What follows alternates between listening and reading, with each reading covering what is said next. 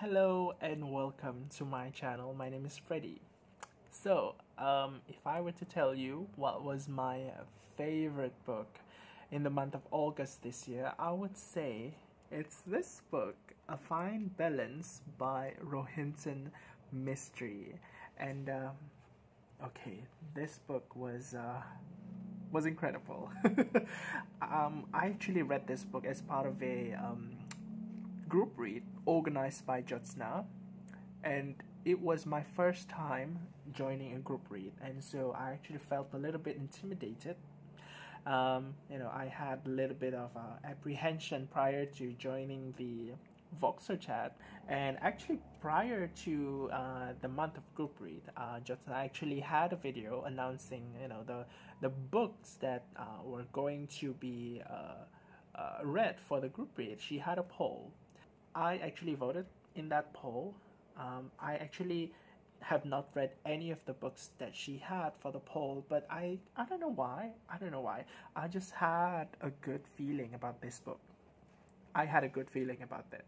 But I didn't know anything about this book. I didn't know anything about Rohinton Mistry. I didn't even know what this book was going to be about. Seriously, I didn't even know the length. I just had a good feeling about it, and so I voted for it. And later it turned out that this book actually won, and I was kind of glad, even though, again, I didn't know anything about the book. I was just glad that the book that I chose won.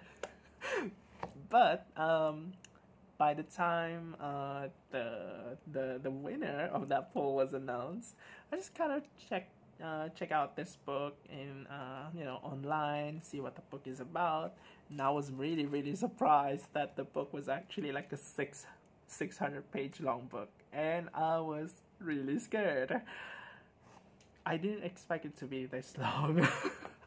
And I didn't know if I were going to be able to finish a 600 page book within a month, because I've never done that before. Seriously, I've never done it before. 600 page in a month. But I kind of did it because the group read was really great. It was really fun, and it was my first time with a really nice group read experience with all the other participants.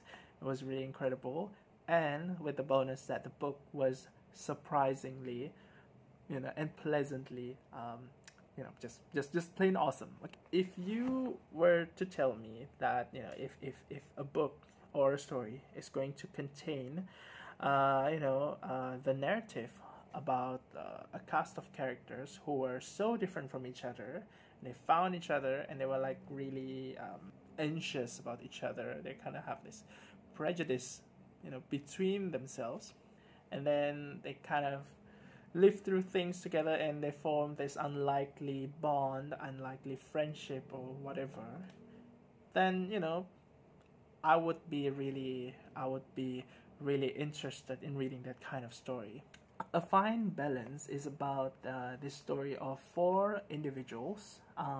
The story is set in India during the time when Indira Gandhi was the prime minister, and there were, at that time, historically speaking, there were some crazy things happening around, some chaos, and then there were tension happening also, particularly between different groups of religion and races and classes, of course, and of course caste at the time.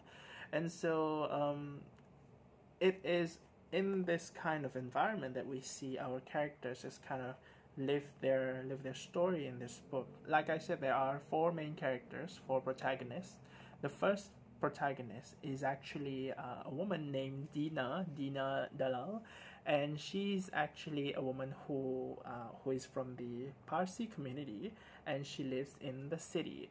And when she is a young girl, she actually lost her parents, and she's taken care of by her brother, who is pretty much a patriarchal asshole. And is in that kind of environment, she also faces all of this pressure to be married and to have a family. And of course, things kind of worked well for her, and she got married.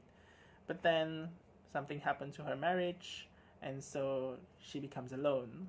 And so, for the most part of this book, we see her as this uh, kind of a woman who is alone and who is trying to be independent. And she also find a way to actually sustain herself, and that is to kind of be a middle person, providing sewn clothing that will be provided to a I think a clothing company. And it is from there that she, kind of set up shop and find a way to sustain herself by earning some wage. Then we move on to the next characters, and these characters actually kind of walk around in pairs in this book. Their name is Ishvar and Om.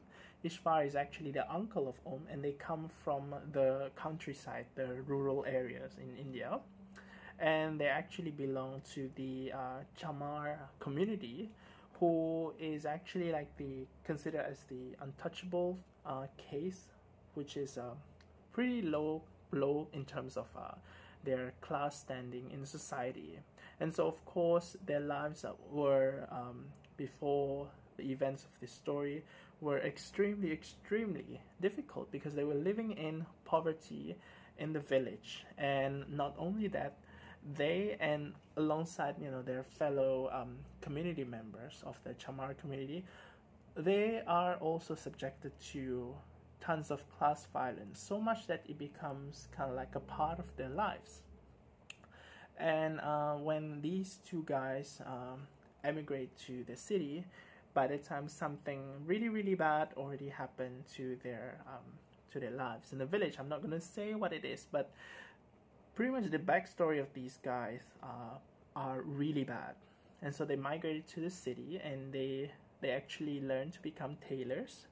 And so they work for Dina as tailors, for whom they will actually sew the clothes, and Dina will actually pass the clothes to the clothing company.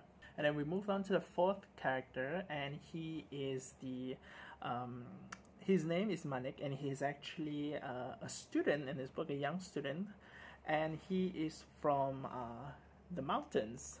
And he actually ends up being a paying guest, a lodger in Dina's house, because he is studying at the university. And he comes from this background where he is not exactly very poor, but at the same time, he is not also super rich. He's kind of like this, I would say, middle class kind of guy, and he's staying there in the house of in Dina's house, and it is there that he meets with Om and Ishvar, these individuals from the village. And because they are all in that house together, they interact. They interact, and initially they have all of these kind of uneasy feeling towards one another, considering the fact that they actually come from vastly different backgrounds, vastly different class. I think that's really important. They come from different classes in society, and we see how these characters, they kind of interacted with each other, and together they kind of encountered things that were bad stuff in their lives, and slowly they become friends. What I really like about this book is, well, of course, it is a story about unlikely friendship, unlikely relationship, and so of course that is the kind of story that makes my legs feel like spaghetti. But aside from that, I also really like the way that the author narrates this book. I wouldn't say that the language is like super flowery, but it is very casual, very accessible, really easy to read. And I think that was actually one of the reasons why I was able to kind of read this book really quickly. And one thing I noticed is that the writing just feels so cinematic. Like, when I was reading this book, I can't help but to imagine whatever that is going on inside the book, and I think that really speaks volumes in terms of how descriptive this book can get. And it feels like I am having this visual of a very well produced high budget mini series in my head. So whenever I read this book, and we divided this book in 4 sections for the group read, so it feels like I'm reading 4 or rather I was watching 4 episodes, 4 long episodes of this whole entire limited mini series, and it felt really good. And I didn't actually feel like so exasperated by the kinds of details this book has. uh, um, Instead, the details, they felt like really refreshing. You constantly being served something new in terms of experience in this book. Speaking of experience in this book, this book is just pretty much I would say a roller coaster when it comes to your emotional state. Sometimes this book can get very, very happy. Really, it can get really happy, but then sometimes really, really shitty stuff happens in this book, and it would either make you squirm because those shitty stuff is just so gory and violent. Okay, this is kind of like a warning. Sometimes it can get really, really sad and heartbreaking because sad and heartbreaking stuff happen, and it's just a collection of so many ups and downs in this book.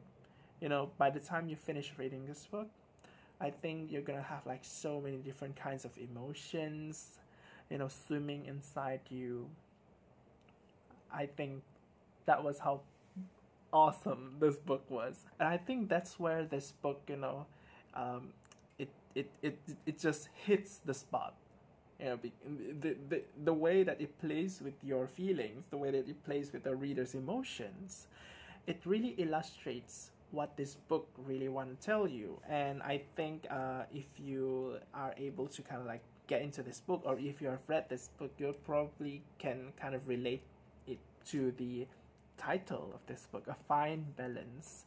Now, I was kind of intrigued why this book was entitled A Fine Balance, and based on my own experience reading this book, I could kind of say that when you are walking through the stories in this book, it feels like there is this really small balance that you could either tilt towards happy or you could tilt towards sad, because all of those things, they're just happening in this book. They're happening successively and quickly.